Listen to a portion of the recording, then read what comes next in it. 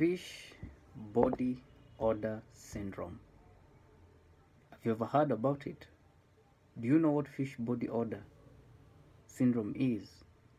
It's characterized by bad, offensive body odor that smells like rotten fish.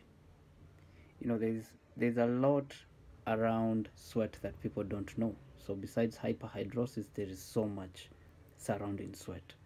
And throughout this month, I want to touch on bromhidrosis and also want to extend it to fish body odor syndrome. I know you're out there and probably you have fish body odor syndrome or bromhidrosis, and you're trying to figure out a solution around it.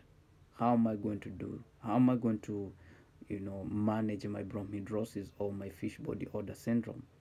I'm going to bring in a professional that we are going to discuss extensively. So this June, watch out for, sweat related issue content right here from HAK.